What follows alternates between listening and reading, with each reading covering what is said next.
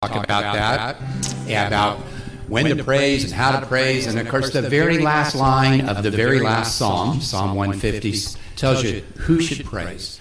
And you remember, let everyone who has breath praise the Lord. 1, 2, 3, 4.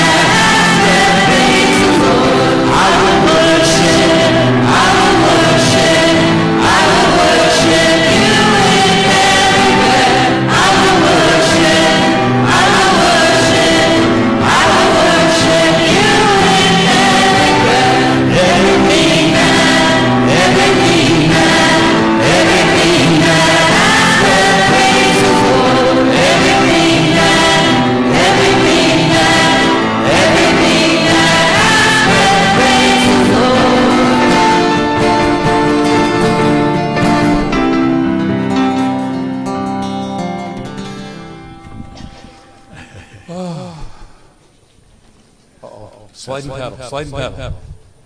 Well, welcome everybody to the Vines Christian Fellowship. Oh, what up? What up? As you can tell, Mario's doing the announcements this morning. So,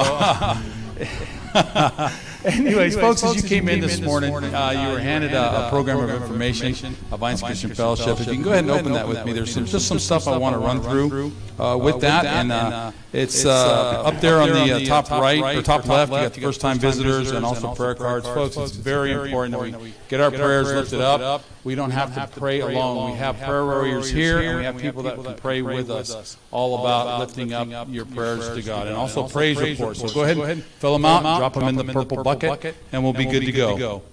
Also, if you're a first-time visitor here, we just want to maybe give you a shout this week, get to know a little bit more about you, and let you know about what we're about, because you're probably going, what is a church and a winery? What is that all about?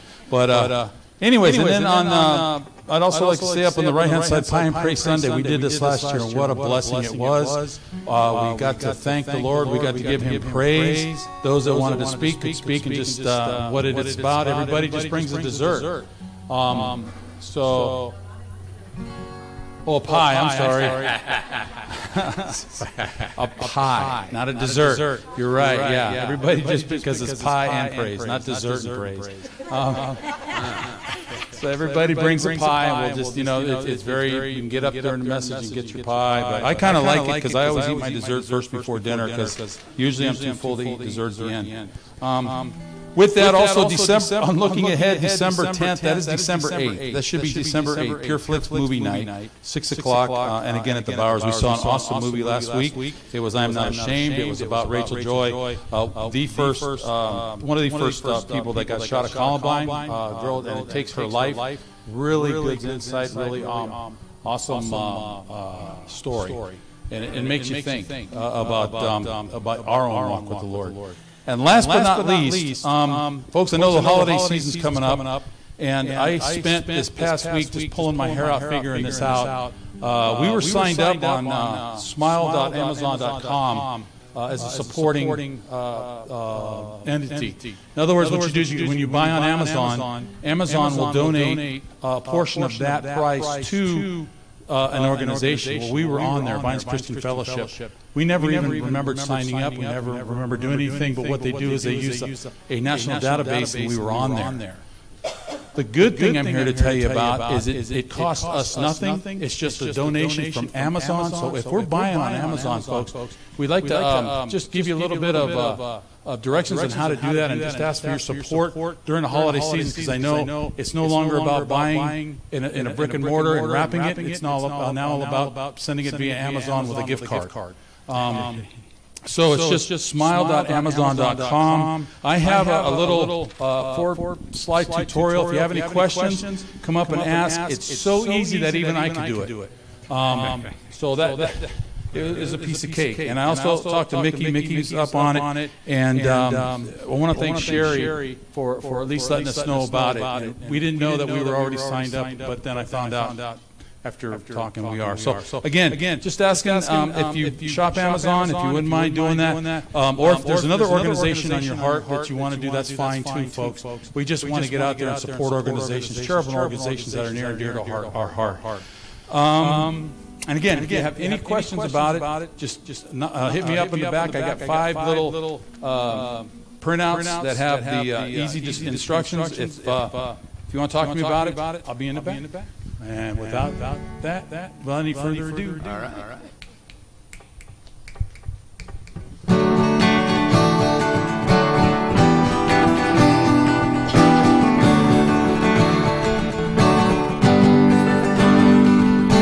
He became sin, knew no sin, that we might become His righteousness. He humbled Himself and carried the cross.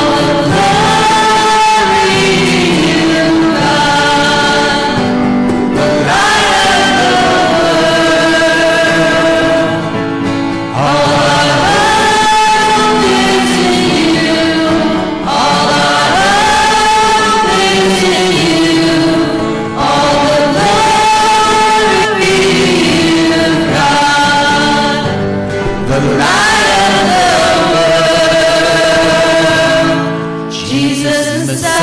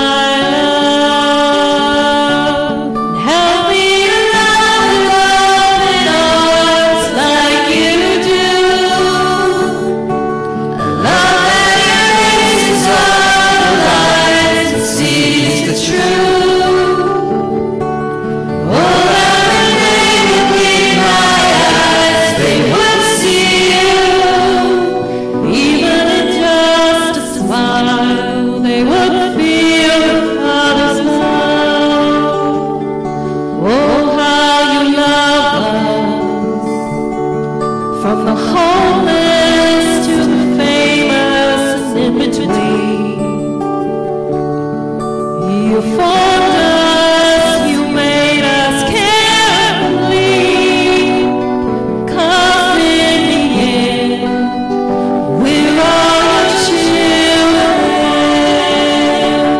Help me to love open arms like you do.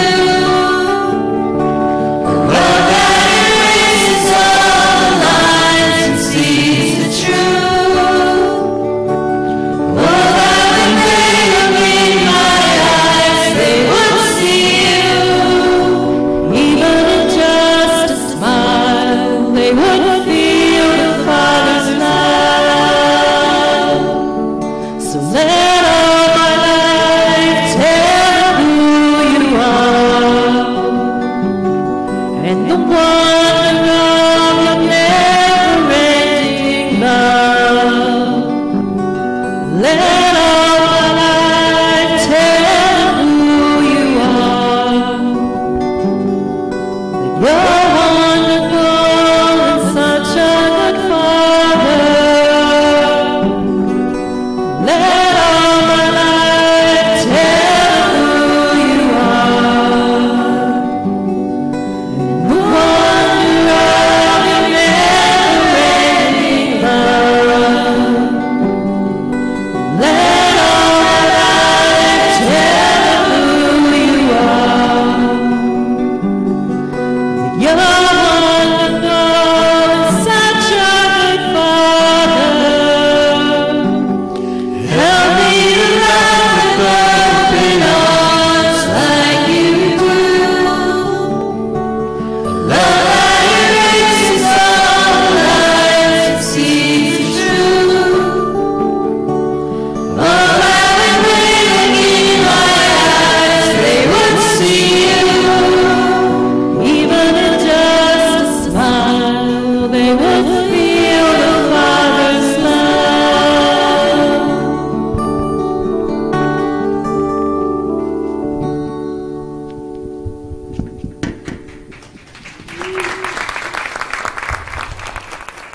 Oh, stop. I don't need claps. You guys knock that out. Praise God. Good morning, everybody. How you guys doing? See, I like that. So I don't have to scold you guys and make you guys do it again. But I'm making you guys do it again anyway. How's everybody doing this morning? Yeah? You know, I'm not going to lie.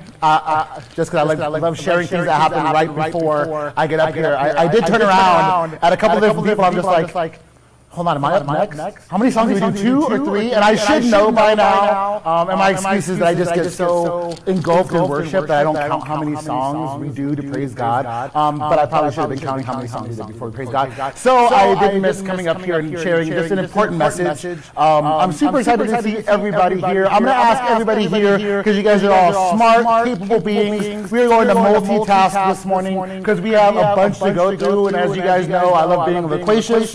I love talking. And if you've already checked out your sheet and saw that you guys would be writing a dissertation this morning, I apologize, but I really don't care because it's the message that God put on my heart that I want to pass along to you. So, as I usually say, I don't know what it is that God brought you here for, but I promised it wasn't an accident. It wasn't just a fun coincidence. He wasn't just up there and he's like, oh, shoot, my bad. Well, we'll figure something out together. God brought you here for a very, very intentional purpose. And what it is, I don't know, whether it's through my words, whether it's through worship, or whether he just taps you on the shoulders and he says, hey, you know what, I know Ryan's talking, but... Okay, he can go on forever. Let's talk for a minute. God wants to say something to you. So my prayer and my hope this morning is just that you open your eyes, ears, and hearts to him. Not to me, not to the people up here singing, but to whatever it is that his Spirit wants to say to you, because I promise that it is speaking, and all we need to do is just be in tune, and we will hear and be able to go out and do what God wants. So that multitasking thing is twofold. One, the very first fill in the blank, it's actually not a fill in the blank, but it's your own personal answer. So there's no right or wrong. Well, I say that, but I'm going to tell you why. Whatever you put down is probably wrong. But it says, think of one great thing that happened to you in this last week. Now, I know the Christianese thing, because we're here, is maybe you want to write down something about Jesus. If that's the case, then please feel free to do so. Or if maybe your spouse is sitting next to you and you guys got into an argument. So to gain some good points, you're like, well, let me put something nice about them, and then kind of, hey, it's all you, babe. But put down legit, whatever's in your heart, put that down. Put that down. I'm not going to come and check. I'm not going to say that's wrong, that's incorrect. Just put it down. The other thing I want you to do is if you have a Bible, please open it up to the book of Lamentations. I love going to that book, but some of us have never heard of that book before. So you may have to go to this thing that somebody really smart put in called a table of contents, and you'll have to find what page that is. I will tell you what page mine is, but it's totally different than whatever yours is. So go ahead and go through there. It's somewhere like towards the beginning, but like in the beginning, middle section. So I will try to guide you, but it's way too complicated, and you'll probably get lost like me. So the best bet is to open that up and write down the one good thing. And once you write down that one good thing, you can feel free if you would like. I'm going to give you guys about 30 seconds. Turn on and share it with somebody nearby. Tell them just what great thing has happened to you this last week. Share it because I feel like, and I've told you guys before in the past, I feel like we live in a Yelp society. We live in a society that is way too easy to find the negative, to find the sad, to find, just the bad things of our week. Sometimes we really have to dig into our wheelhouse to try to find something that was sort of positive, or something that we can put a positive spin on. So just share your positive thing with somebody nearby while you're looking for the Book of Lamentations, and I'm going to jump in and interrupt you in just a second. So feel free to do so. Sir, I don't know who you are, but because nobody else is talking, I'll tell you the great thing of my week. You know what? I just had a peppermint mocha frappuccino, and it was amazing, man. It was, I mean, it wasn't as great as their pumpkin spice frappuccino, but it's pretty good. It's pretty good. Yeah. That was my great thing. What about you? What was your great thing? Well, my wife really happy doing the ministry with the dog. Oh, that's awesome. That's pretty awesome, man. Yeah, a good four-legged friend is hard to find sometimes, man. I like that. So, guys, while we share these things, I want to share something with you that I thought was super cool. I heard this story. And then we're gonna jump into the message. There's a comedian out there. His name is Dave Chappelle. You might have heard of him. Right now he's really big in the news for stuff. I won't get into all that stuff. But he told this really cool story because way back when he had this hit TV show, everyone thought he was crazy because he walked away from a lot of money, and everyone thought he was having like a mental breakdown and things like that. But he was like, no, my integrity, my dignity is worth way more than whatever money they want to offer me. So he walked away and everyone was like, you're crazy. But then he told this really interesting story about why he came to that, and I think it really applies to us. He says, there is these baboons in the desert, and what happens is these bushmen, when they're thirsty but they can't find a water source, what they do is they find out that baboons really like salt licks. So they go and they bury or they hide the salt lick inside of this area that the baboon can put his arm in, and once he grabs it, he can't pull it out. So he's stuck. He can't let go, and he doesn't realize that if he just lets go of the salt lick, that he can pull his arm back out because he's so ingrained to holding on to that salt lick, he just doesn't want to pull himself out. So eventually what happens is they capture that baboon, and they give him the salt lick as a reward, but because it's the salt lick, the baboon gets super thirsty. So what happens is they eventually let that baboon go, and that baboon runs to its water source. So now guess what? Now the bushmen know exactly where to go to get water. And I think how awesome is that?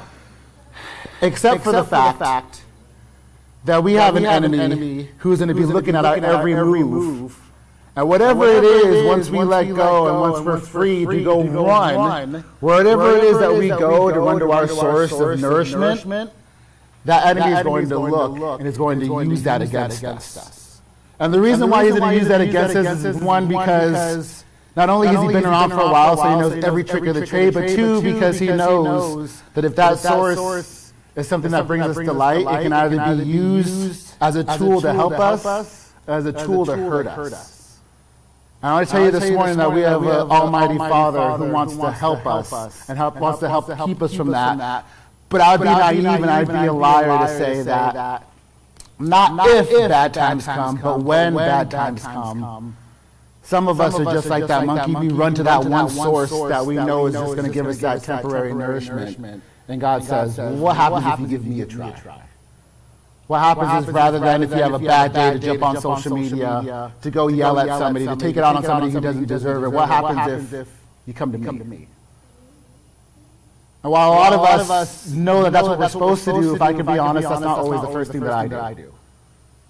We're going to read this book of Lamentations, and the book of Lamentations is actually written as a funeral song because we find ourselves in this time where Jesus' people and Jesus' city, the city that was dedicated to, they have a temple, they have priests, they had everything worshiping Jesus, and because nobody wanted to pay attention to what God was trying to say to them, they found themselves in just this pit of despair, just this overwhelming sadness. So if you ever get a chance and you really want to feel just down and sad, read the book of Lamentations. It's really good. The first two chapters, oh man, they are tear jerkers. But even in the midst of just this sad, depressing time, God says you have two ways you can react. You can react with just anger and sadness, which is normal. Or somehow you can find hope and joy. And in that sadness, that's the last thing you want to look for, but ironically enough, in that sadness, that's probably the first thing you need to go to. So we're going to jump into the book of Lamentations. And I love this part because up to this point, like I said, everything was just sad, depressing. But then there's this little bit of joy and hope that I love. We're going to find ourselves at verse 21. Here we go. See them lying in the streets. Oh, actually, I'm in the wrong chapter. There you go. Yeah, I did have it bookmarked. I just read the wrong side. Okay, here we go. Actually, we're going to start at verse 19. The thought of my suffering and homelessness is bitter beyond words. I will never forget the awful time as I grieve over my loss. Verse 21. Yet I still dare to hope when I remember this. The faithful love of the Lord never ends. I'm going to read that again because somebody needs to hear that this morning. The faithful love of the Lord never ends. His mercies never cease. Great is his faithfulness. His mercies begin afresh each morning. I say to myself, the Lord is my inheritance. Therefore, I will hope in him. The Lord is good to those who depend on him, to those who search for him.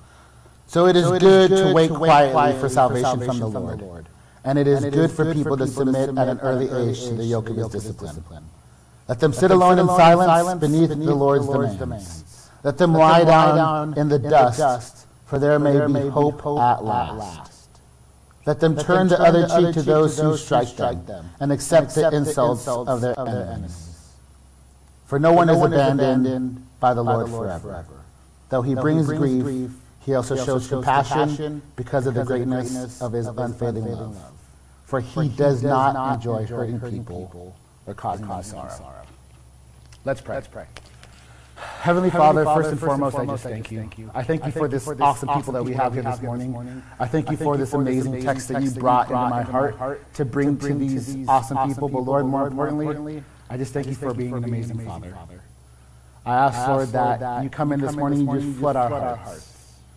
Lord, if there's anybody here who's just in sorrow and pain, let them know two things. One, that you are always there for them, and two, that even in that sorrow and pain, that there is something to hope for. That there is something to hope in, and that is you and what you've done and what you want to do. So Lord, I just thank you for everything that you've done, everything that you're doing, and everything that you will do. And I just ask that you come and just fill this place. May you only be the only one that gets any of the praise, because you're the only one that deserves it. In your name, amen. So we're going to fill in the first blank right up here. It's going to say, get ready and stretch your arms out, because it's going to be a lot. True faith and hope is realizing God is all we need before he's all we got. But he's willing to work in either situation. Again, true faith and hope is realizing God is all we need before he's all we got. But he's willing to work in either situation. I remember a really great pastor once told me of all. I said that Mario looked up. Now I'm not talking about you, Mario. I love you, but no, not you, Mario. He told me, it's funny because sometimes when you hit rock bottom, you don't realize God is all you need when he's all you have. And the sad thing is that the whole time God's yelling at us saying, it doesn't have to be that way. It doesn't have to be that way. Stop. Stop. I was thinking about when I used to hang out with the middle schoolers and we would play Uno. And I would go and I would look at some of their cards and stuff. Not because I was cheating, because I wasn't in the round. But I would look and I would tell them, do you know how to use this card? Well, use that card. Like, don't keep picking cards up. Use that card, put it down. Like, don't you know the rules of the game? Come on, do something. I think how often does God probably stand up there doing the same thing to me? Don't you know the rules? Like, you get up there and you talk to people all the time. It's in the book. What are you doing? Why are you allowing all this to happen to you? Why are you getting so upset when you've seen what I've done in the past? When you know what I'm capable of doing? When you've seen all the other times and worse situations that I've pulled you out of the fire? Why are you having such a little faith in me now? I think it's because that's natural. I mean, if we're out in the middle of the ocean and we're drowning, the last thing we're going to do is we're going to sit there and pray. I mean, we may pray as we're like struggling to try to stay afloat. The funny thing is, though, is that God, He says, well, before you get into a situation where you're just drowning, let me teach you how to build up that endurance and how to swim. You may think you know how to swim, but let's practice together. So if you find yourself in a situation, you're going to need to have a lot of knowledge and a lot of muscle to get through it. But don't worry, because you're not going to have to get through it alone. Because while you're drowning in that water, we have a God that says, hey, guess what? I can walk on water. We can do it together. You don't have to do it by yourself. But the world tells us, you need to suck it up. You need to fix your problems. You need to. I tell people that's the opera gospel. When you make everything about me. Don't do that. God says, no, it's not about you. This book is not about you. That life that you have is not about you. Those gifts that you have, it's not about you.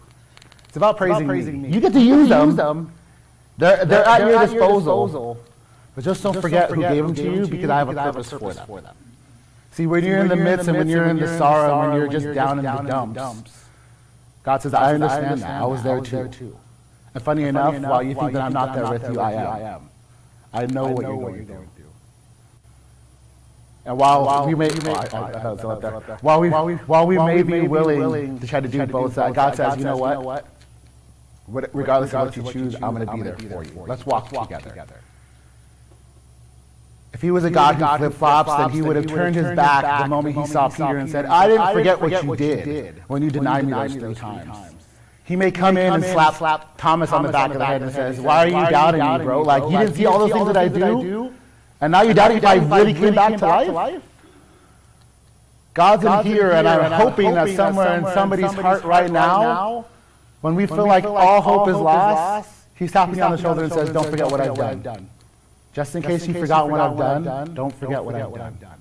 So whatever you're going through right now, we'll get through it together. Doesn't look like it, but we'll get through it together. Fill in the blank number 2 is this. Praying isn't for God to know what's going on. It's so we can remember He knows what's going on. If we really believe that God is all-powerful, all-knowing, all-spiritual, omnipotent, then we cannot surprise God. I said this before too. Funny enough, while we don't need to use those prayer cards that we have on the table to write down our prayer because God knows what's in our heart, He wants to tell us, wait a minute, do you have enough faith in me to write down those prayers? You're coming Sunday saying that you believe in all the power that I can do. How about you believe that people around you I've sent to pray on your behalf? Why do you think it's just all up to you? Get out of that mentality. Because when it's all up to you, can you imagine being one of the disciples sitting in that jail cell? Because most of the disciples, they got arrested, they got beaten, they got flogged. Then they're inside of these. And it's not like, I mean, take it from somebody who knows. The jails that we have now aren't glorious. But back then, they were pretty much dungeons. And I think imagine how the Gospels would have been a little bit more different. Imagine how Acts would have rolled out a little bit differently. Had it said, then the disciples sat in the jail after talking about Jesus. Just desolate and sad. Just pathetic and not wanting to do anything. Imagine how different the Gospels would have sounded. How different the Bible would have ended up. But we see over and over again it says the disciples were in there and they were singing praises to God. Not just because they knew that they had it back, but because they have things to praise God about. So even in the midst of sadness and darkness, there are things that they knew that they could pray and praise God about. And I tell you right now, Vines Christian Fellowship, even in the midst of your own personal darkness, if you really think about it, you shouldn't have to go like deep into your bag to pull out a good time. You shouldn't have to go deep into your bag to try to pull out something to be appreciative or happy to God about. It's there. It's just that sometimes we put up the world blinders and we don't want to see it. I don't know about you, but the last thing I want when I'm in a bad mood is for someone to tell me how I can fix my bad mood. I don't want it. I love it. And I do the same thing to my wife. Whenever she's sad or she's like, I have this problem, I have this issue. She doesn't need me to fix it. Usually she already has the solution, the outcome of what's going to happen down the street in a week from now. But I want to come in like Superman and try to fix it. And I said, whoa, calm down. Why is it that I'm worried about fixing it rather than giving it to God? Because if I truly know how to fix it, then all he'll do is confirm it. And if I don't, then hopefully all he'll do is give me a better path to go on. Because going by Ryan's rules don't always work out very well. And I don't say that to worry you because I'm a decision maker here at church. But I'm just saying, being able to follow God's plan is not going to always be easy. It's not going to always be the option that we want. But he promises us, and I promise you this morning, because I heard it in a book that I read one time, that he's going to be faithful and his love is going to be unfailing, as long as we follow and go to him. He says you can be upset, you can be mad, you can be bitter, you can be sorrowful, but are you taking it out there or are you taking it to him? So if you're not taking it to him, out there they have momentary things to fill you, to satisfy you, but in the end it's going to be worthless. In fact, if anybody here is old enough to remember that movie Hook, I don't like that movie. I love Peter Pan, I don't like the movie Hook. But there's a scene where they're all sitting at a feast, and Peter Pan is looking and he's like, why is there no food in the bowl? And somebody says, Peter, use your imagination. And he closes his eyes and he opens it up and there's a huge feast. And so they start grabbing all the food and they start eating it. And it's funny because they go back and forth between reality and imagination. And so at some point in reality, they're just sitting there doing this, and there's nothing in their hands. But in their minds, they're like, man, I'm getting full. This is like the best meal ever. And I think God doesn't want us to try to manufacture something fake. He wants to give us something real. So that way when we're starving for something, when we just need that nourishment, he says, I got you. It may be manna. You may be looking at it like, what's that? But I got you. I'm going to feed you. I'm going to take care of you. I'm going to give you that daily bread that you ask me to give you every day.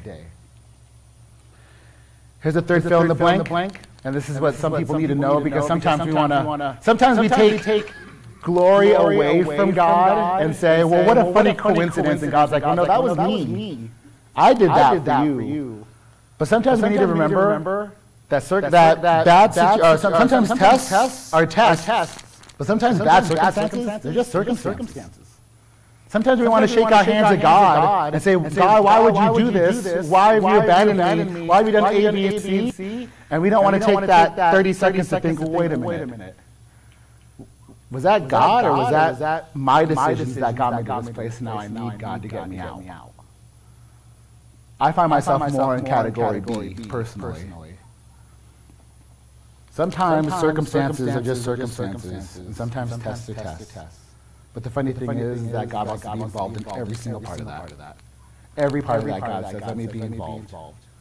At your highs and your lows. It's really great. I mean, the last few weeks, Mario has done an amazing job reminding us to be, not just thankful in the great times, and not just thankful in the mundane times, and it's really easy to be like, well, there's nothing going great, so I don't have to praise God for anything. When something great happens, then I'll give him an alley-oop.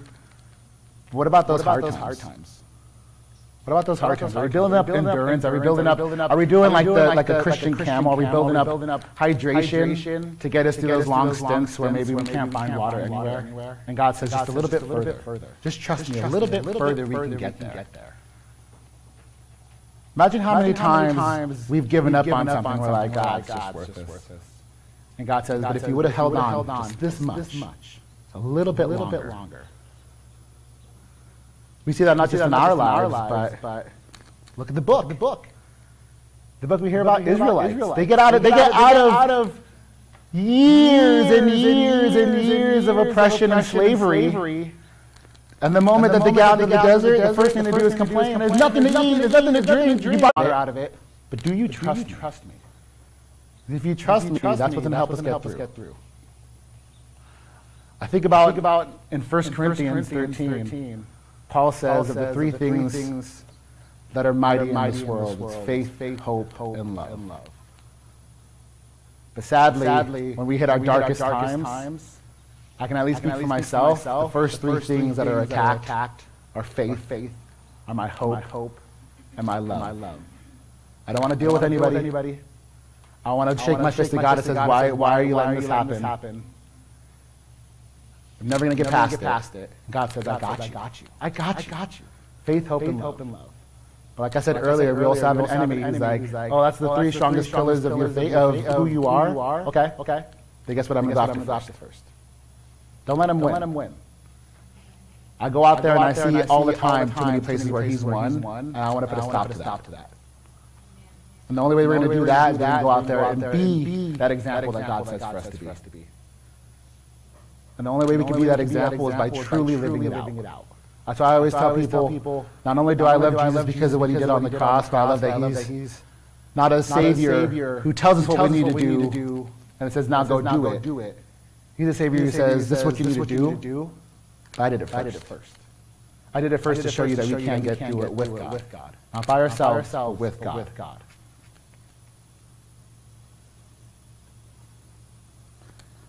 The other thing that we need to make sure that we're doing too, and this doesn't just apply here, but when we're out there, is it says that we need to fill our bodies and our minds with God's Spirit, with His Word, and things like that. The problem is, I don't know about you, I did a lot of filling of knowledge when I was in high school, especially during like U.S. history. I could parrot that thing all day long. But now you throw an exam in front of me, I would fail it right away. I was really good at like retaining information for short term and then spitting it back out. But God says no. You need to make sure that my word is going into you, is changing you and coming back out. Because that's going to be the true sign that something's working. If all you did was have a pack of seeds and says, well, this will eventually go into a plant, I'll be like, well, I believe you, but how about you go plant it first so we can see it.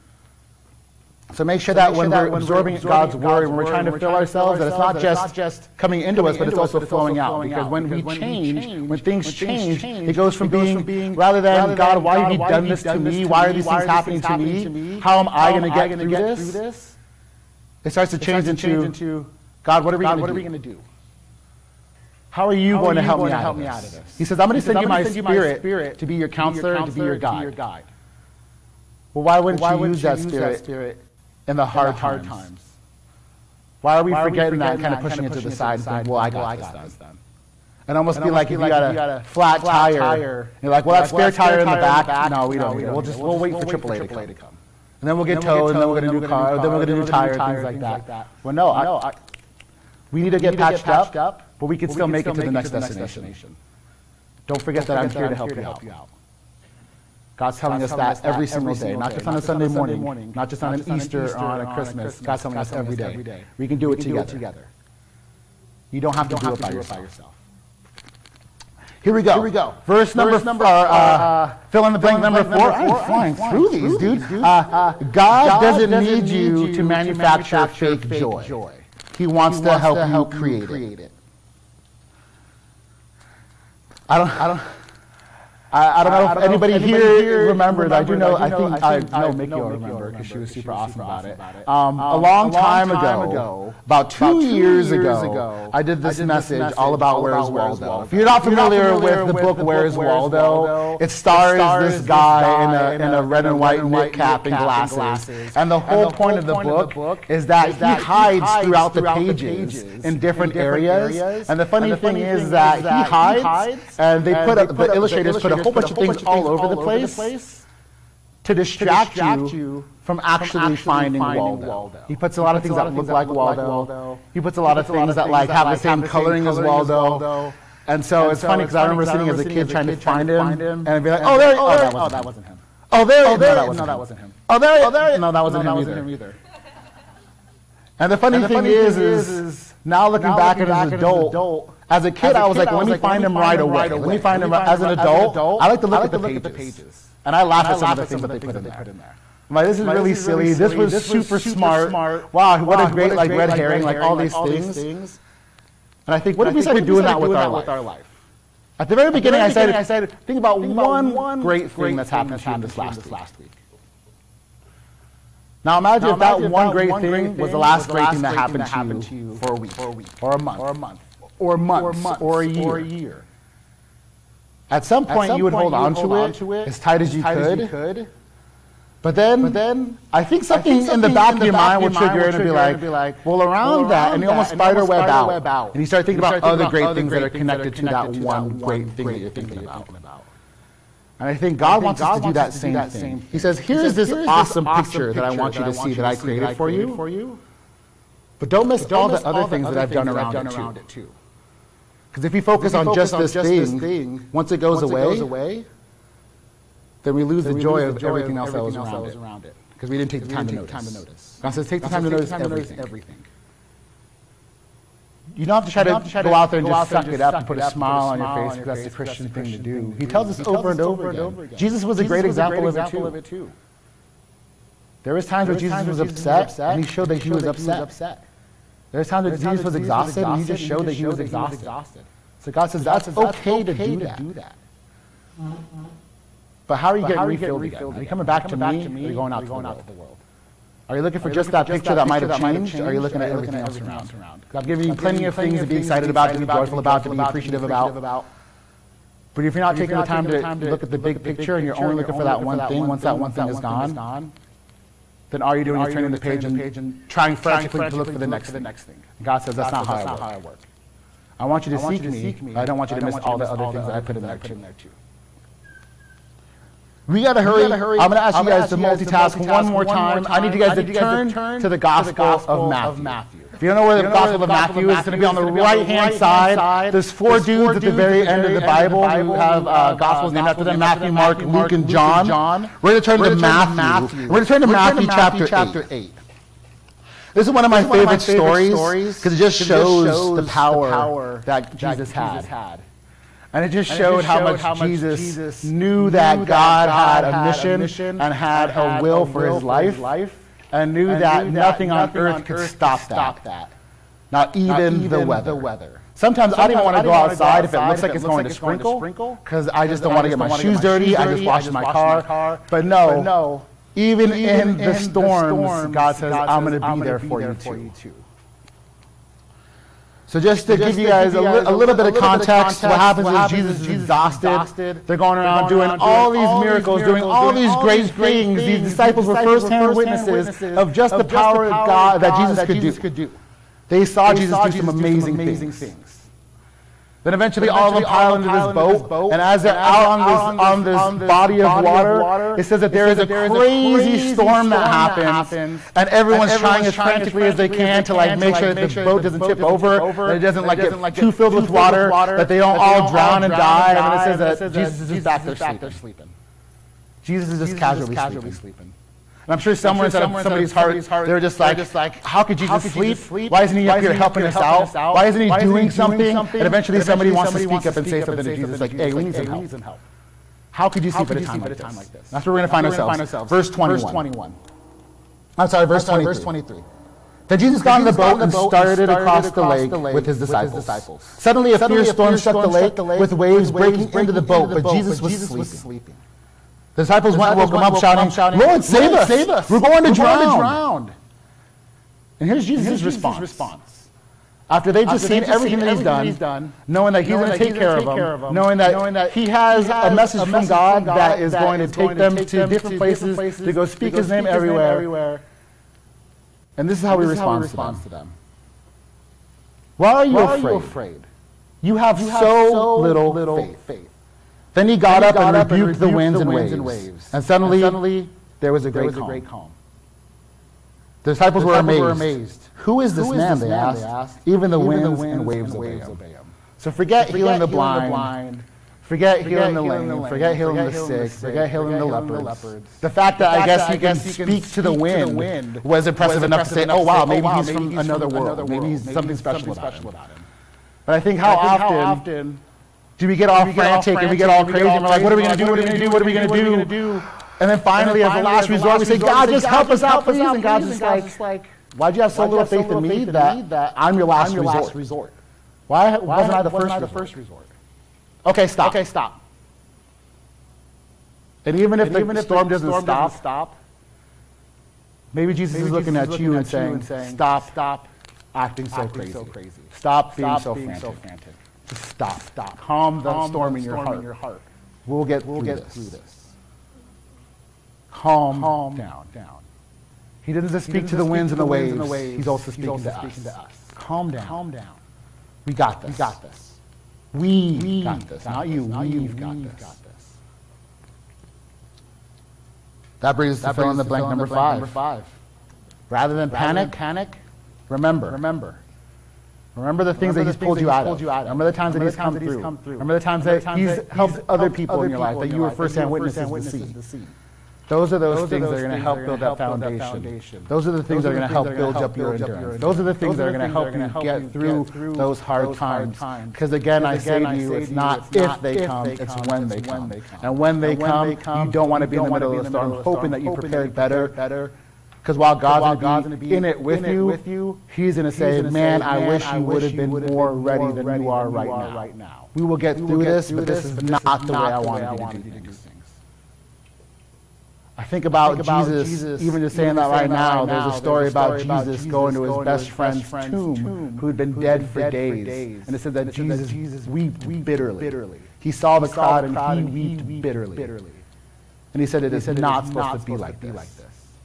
And I think part of it was that he was talking not just about, man, my friend wasn't supposed to die. What happened here, I know it's God's will, but what's going on? But I think he also thinks all this grieving and sorrow, this is not supposed to happen. That was not the way that God's plan started out. And then he does something amazing. He just says, hey, Lazarus, you in the tomb, get out here. Not only do we have a God who can calm the storms in our hearts and around us, but he can also raise those that we think are completely lost and out of connection with him back. So never look at a situation and don't think that God can't resurrect it and do something great with it. I think how powerful is it, not just the stories of, well, God, I heard Jesus did this and Jesus did that, but being able to be Lazarus and say, oh yeah, guess what, I was dead and he brought me back. If our testimonies aren't that of Lazarus, of I was dead in my sins, and Jesus brought me back, then we need to reevaluate some of our testimonies. Because God did not come for those who had everything together. He came for those knowing that we needed help, that we needed guidance, and that we needed a Savior. And he says, there, that's who I came for. Those are the people whose words are going to resound and bring every nation to me. So if you have one of those stories and you're keeping it to yourself, shame on you, go share those things. But for anybody who wrote something down great at the very top of your list, if you did not thank God and go tell somebody out there and say, hey, guess what God did? I had a horrible, cruddy week, but God at least did this for me, and I'm going to praise him because of it. If you're not sharing that, there's shame on you as well. We need to be sharing more, and we need to not worry about our rights and about the rights of what we feel are going to be infringed on. We need to be posting on social media about the righteous one who came and gave us all of our rights, who took away all of the sin. And that's my soapbox for this morning. Number six is going to be this. Don't worry about the storm if Jesus is guiding you through it. Don't worry about the storm if Jesus is guiding you through it. Turn a couple of pages to the right. This is going to be the last thing before I jump off this stage up here. Verse 14. I'm sorry, chapter 14. We're going to start at verse 22. This is a pretty famous story. This is an exciting story. And funny enough, we find ourselves in the middle of another storm. Of another crazy occurrence. Here we go. Chapter 14, verse 22. Immediately after this, after Jesus helped feed 5,000 people, Jesus and the disciples fed 5,000 people. After this, Jesus insisted that his disciples get back into the boat and cross to the other side of the lake while he sent the people home. After sending them home, he went into the hills by himself to pray. Night fell while he was there alone. Here's a little side note. We need to have more ups and downs like Jesus. And what I mean by ups and downs is Jesus is a great practicer of going up by himself and going to talk and communicate with God. And he knew that he needed to do that because when he came down, he didn't want to come down as him. He wanted to come down as God's messenger. How many times do we go into God in our solitude, asking him to fill our hearts with whatever it is that he wants us to do, and then taking it out to the world? I think most of the time, some of us, at least for myself, I want to go out there and take God's word, but I didn't even check in with him to see if he had something new to put in there. Make sure that we're checking in with him and then going out. It's what Jesus did, so it's what we have to do if we're calling ourselves Christians.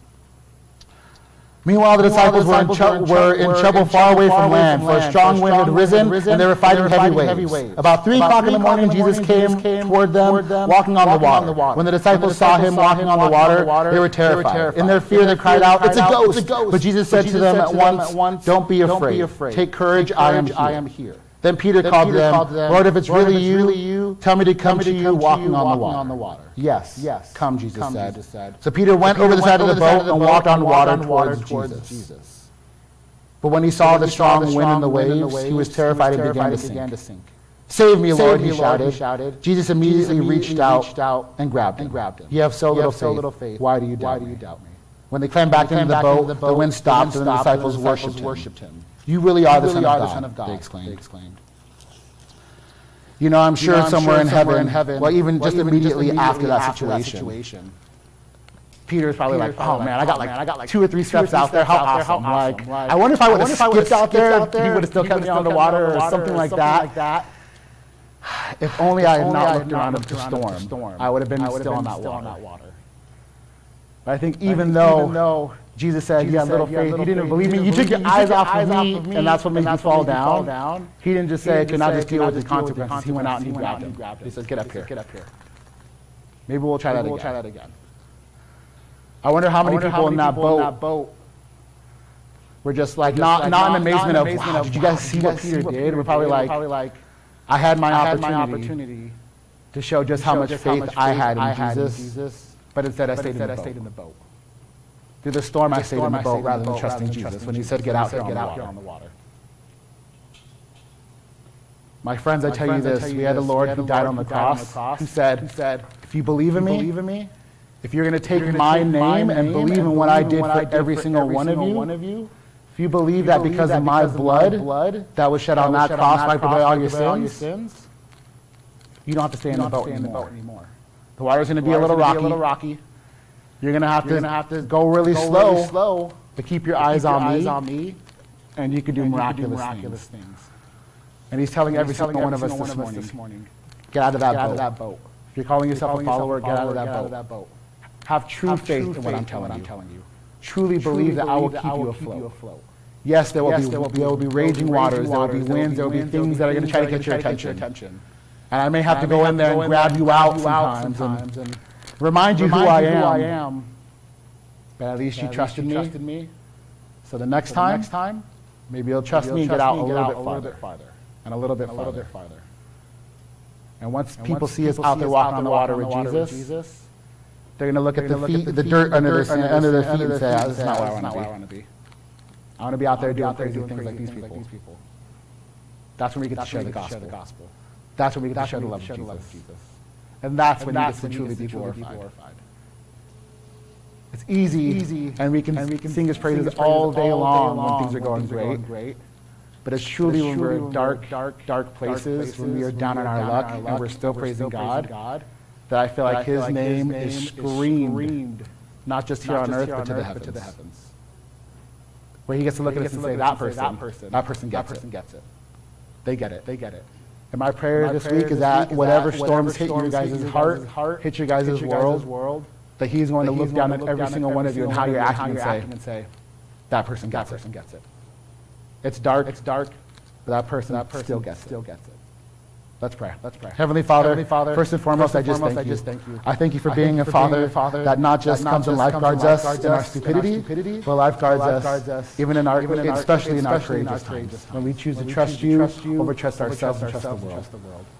Lord, I just ask that this week, and those times where we struggle, that we not run to just those temporary nourishments, those imaginary food things that are going to fill us, but rather we run to the true bread of life, to the true living water, to the thing that's going to nourish us not just today, but forever.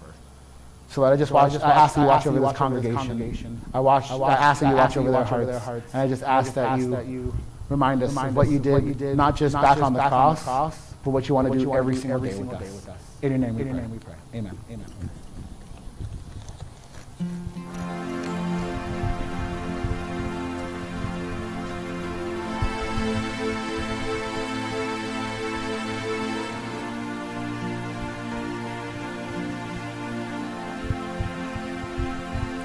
Scared. Oh, I thought I knew scared, but I'm so filled with fear, I can barely move.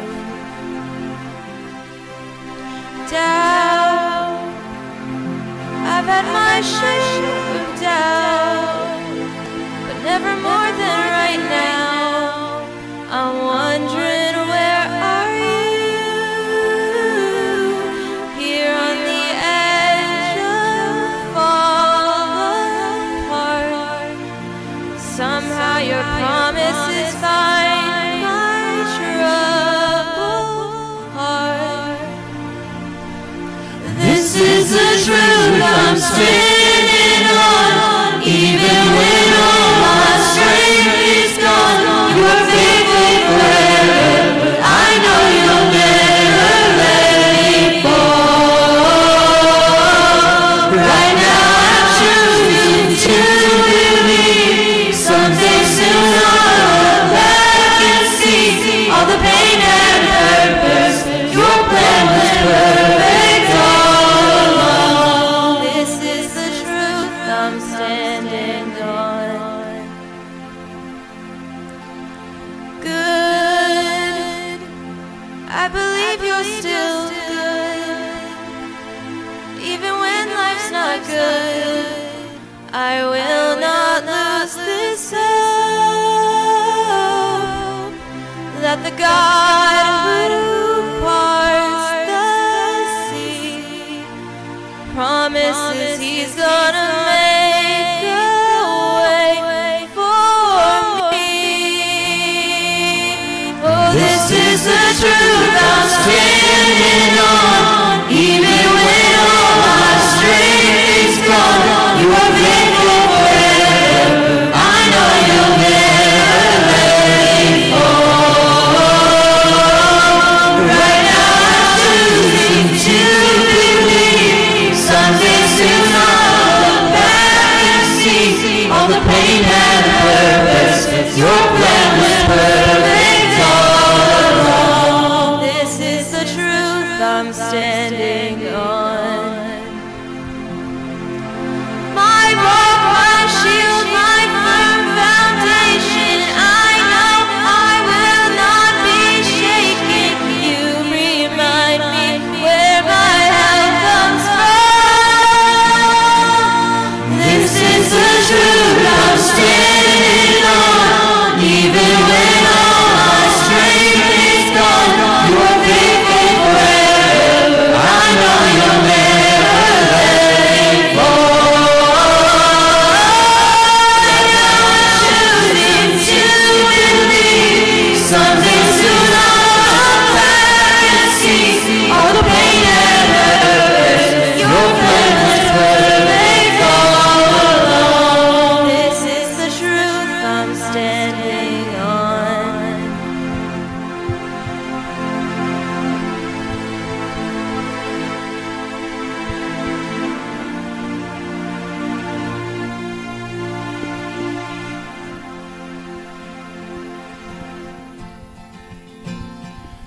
The splendor of the King, clothed in majesty, let all the earth rejoice, all the earth rejoice. He wraps Himself in light, darkness tries to hide, trembles at His voice, trembles at His voice. How great is our God! Sing with me, how great is our God! And all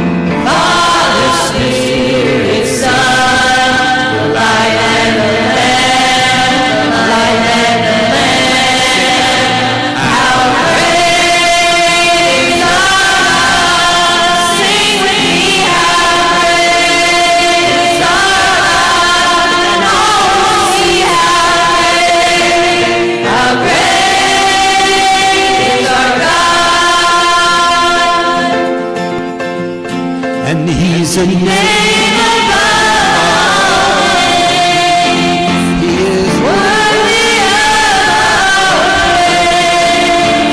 Our heart will sing how great our God. And He's the name above all names.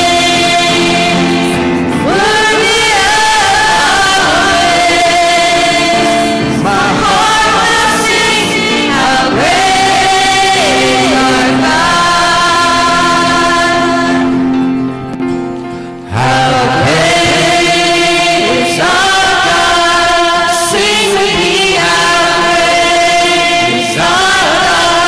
And all will see how great is our God. How great is our God. Sing with me, how great is our God. And all will see how great is our God. And that is the truth that we are standing on every day of our lives. Have a wonderful week. Amen. Amen.